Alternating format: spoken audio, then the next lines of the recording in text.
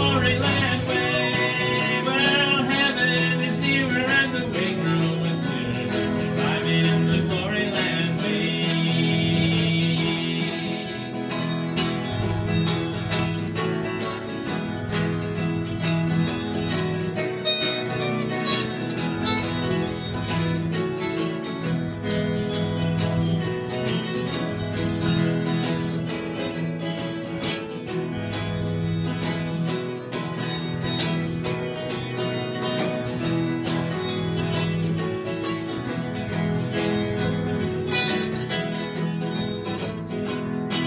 Well, onward I go, rejoicing in His love. Yeah, I'm in the glory land way. Soon I shall see Him in that holy above. Well, I'm in the glory land way. I'm in the glory land way. I'm in the glory land way. Well, heaven is nearer and the way groweth clearer. I'm in the glory land way. I'm in the glory land way. I'm in the glory land way. Well, heaven is nearer and the way groweth clearer. And I'm going to read to you from the Gospel according to Mark. Gospel according to Mark. This is the 6th chapter of the Gospel according to Mark. Jesus came home to Nazareth, and his disciples were there as well. When the Sabbath had rolled around, he began to teach in the synagogue, and there were many people there listening to him, and they were astonished. Where did he get this wisdom and such miracles performed by his hands? Isn't this the carpenter, son of Mary? Isn't he the brother of James and Joseph and Judas and Simon and his sisters? Do they not also here live among us?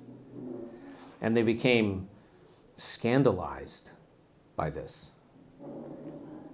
Jesus said to them, "It's true, a prophet is honored everywhere except in his own hometown and among his own relatives and in his own house." And Jesus could do no miracle there, except that he laid his hands on a few sick people and healed them. And he marveled at their disbelief. When I was in college, one of the courses I took kind of early, maybe in my freshman year, was Intro to New Testament or something. And the primary subject of the class was something called the synoptic problem. I never thought that was a problem, but apparently they did. It was a way of talking. It was the idea. So I come in from the Baptist tradition at this point. I was a Baptist, and I had that very simplistic view that God wrote the Bible, right? Well, the Bible's the Word of God. That meant God wrote it. So I don't know. I guess I thought of like when Paul was writing a letter, Paul was just a stenographer. By the way, Paul had a stenographer. There's a name for them, and it's a very difficult name to say, amnionesis or something like that. Amnionesis. You can find it in an English dictionary, but it's a very, very difficult word to pronounce. But it was a person who it's your stenographer. And he had a stenographer because Paul, apparently his eyesight wasn't very good, so he didn't write well. And when he did write, he would write kind of big so he could see what he was writing. So he was dictating to somebody else who was writing this stuff down. That means that God is speaking to Paul, and Paul is dictating it to now a stenographer. Is that how it goes? So, but you didn't think about that. I came out of a tradition where you didn't think about it. It was just, well, that's just how it was. And so there couldn't be any possibility of there being a conflict, an error. There couldn't be a contradiction anywhere.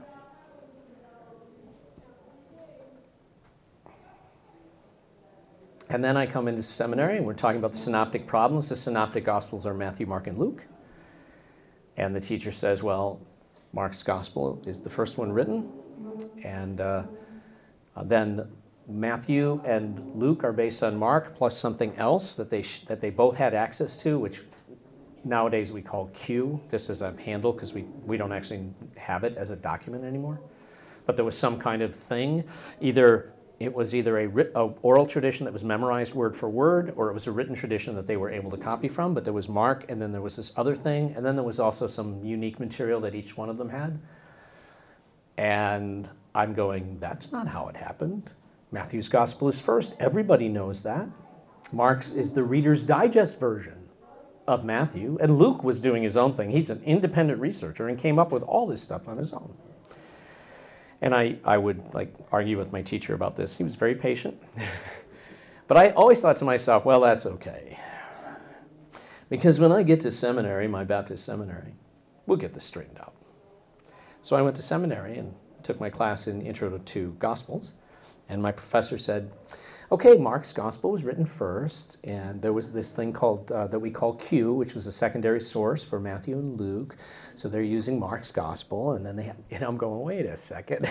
So here's how scholars got there. The way scholars got there was they simply laid the gospels next to each other in the original languages, and they compared them. And then they would keep track of every single time that all three of them agreed.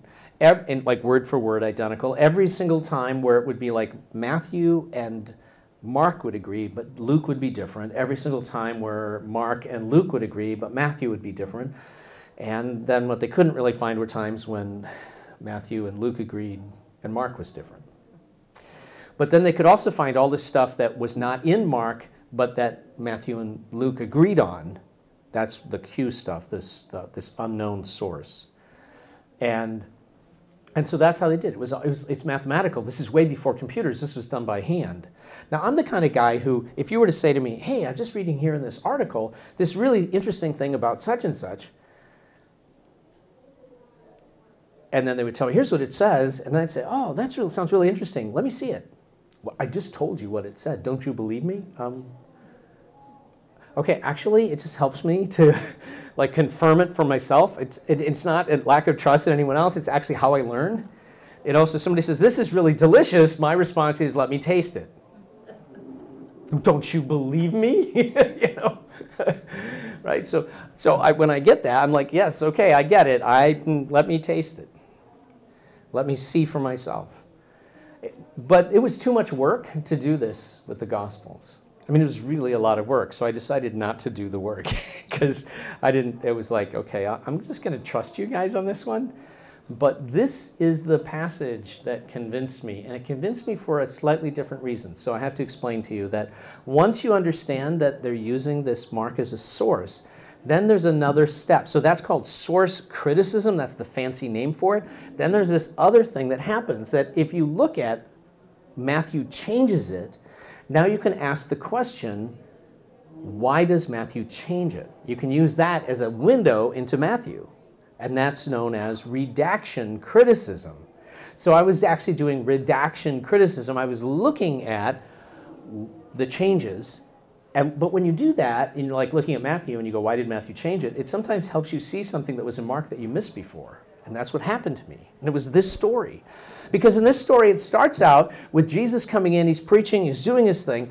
And then the crowd starts to get a little bit, at first they're like, wow, this is really cool. And then somebody goes, wait a second, I know this guy. He built my garage. I hired him to build my garage. So carpenter probably does not mean guy who makes furniture, but more like guy who builds garages, general contractor. So I know this guy. Where does he get this from? I hired him to do my garage. How come he's suddenly and the miracles? And then somebody says, wait a second. I know this guy. This is Mary's son. Okay, so that's fine, right? Is this not, so the text in Mark says, is this not the carpenter, the son of Mary? Then I'm reading in Matthew. You know what Matthew says? Is this not the son of the carpenter? Is not his mother named Mary? So that's the change. The change causes me to go, what is it about Mark that Matthew needed to change? And I look back at Mark and I went, oh. Right? See, culturally speaking, people are named child of their father. So, for example, in Russian, a boy whose father is John, Ivan, is named Ivanovich, Mikhail Ivanovich. And a woman whose father is John is Ivanova, Natasha Ivanova. That's how they do it. So that means son of and daughter of. So Johnson, John, daughter. Same thing used to be true in Norwegian. Ole's son and Ole's daughter. That was how you said it. And then later on what happened is that these became a family name that passed on generationally. But at the time of Jesus, you were the son of your father, and your father was the son of your grandfather, and that's how you did it. No one was the son of their mother. So when they're saying that Jesus is the son of Mary, they're calling him a son of a mother. Now, I hate to use the word bastard in church, but that's what they're saying. Wait a second, isn't this the carpenter Mary's bastard kid? Or at least what you can imply from what they say. So they might be saying, isn't this Mary's son, if you know what I mean? Or maybe they're like straight out calling him Mary's bastard. Either way, Matthew picks that up and is like, you can't say that! And so he fixes it. And Jesus now responds to this with this great parable about, yep, prophet never has honor in their own hometown or even in their own house. And then comes this really remarkable statement. It says, and he was unable to do any mighty works there, any miracles, other than laying his hands on a few people and healing them. So then I'm back in Matthew. And Matthew changes it again. And I realize Matthew is going, you can't say that! Because what is it that Matthew says? And Jesus did no mighty miracles there, did no mighty works, did no miracles there, other than laying his hands on a few people and healing them. And Mark is, he was unable to. Unable. And of course, Matthew's like, he's the Son of God. Our belief or disbelief is independent of what God does or doesn't do, so you can't, theologically, you can't say that, but Mark is actually getting at something which is true in a personal, existential way. That is, and I don't want to use the word unbelief, because that's not really the right word, our disbelief is a wall that cannot be penetrated, that we will not allow God's grace, even God's miraculous grace, to work in our lives if we refuse to believe that that's how God works. We shut ourselves off. These people look at Jesus, and all they see is the guy who built their garage and who was the, son of Mary, if you know what I mean, and that is not how God works. There is no room for God to work that way. How dare he have those miracles? How dare that is not how God works, and they shut themselves off from the work of God, the grace of God. There were only a few people there who probably weren't all that convinced themselves, but rather than being disbelievers, they were merely unbelievers. Catch the distinction? I don't really think there is, but I'm at least open to the possibility. Those folks. So it's weird. What my argument for Christians is, don't be a disbeliever, but it's okay to be an unbeliever. By which I mean, it's okay for us to be unsure. We have all of these claims about how God works. It's okay for us to be unsure if that is, in fact, how God works. Maybe we got it wrong. But at the same time, I'm open to the possibility. I'm open to God doing the unexpected, powerful, mighty, I wasn't ready for it thing. I'm open to that. I want to be that kind of, unbeliever. Somebody said, for the true believer, no proof is necessary. For the skeptic, no proof is sufficient. Well, the skeptics are the disbelievers. And the true believers are simply those who swallowed the whole fish. In between is where real faith lies. Because real faith is willing to step into a cloud of uncertainty and to say, let me see if that is in fact true. And in this place, just a few people were willing to have themselves experience the grace of God from the touch of Jesus. Can you find a prayer of response? Let's pray that together. Save me, Almighty God, from disbelief. Save me from that stubbornness of mind that will not be persuaded differently. Save me from that attitude of antagonism, which shuts me off from renewal and grace, power and transformation. Let me be among those who receive your touch and receive your healing. In Jesus' name, amen. Okay, now may the Lord God bless you and keep you. The face of the Almighty be upon you, and may God grant you peace in the name of the Father, and the Son, and the Holy Spirit. Amen. Wade in the water. Wade in the water, children. Wade in the water. The Lord's gonna trouble that water. Who's that yonder dressed in red? You got to wade, wade, wade in the water. Must be the children that Moses fled. You gotta wade in the water. You got to wade in the water. Yeah, wade in the water, children. Wade in the water. Well, the Lord's gonna trouble that water. Well, who's that yonder dressed in white? You got to wade, wade, wade in the water. Must be the children of the Israelites. You got to wade in the water. You got to wade in the water.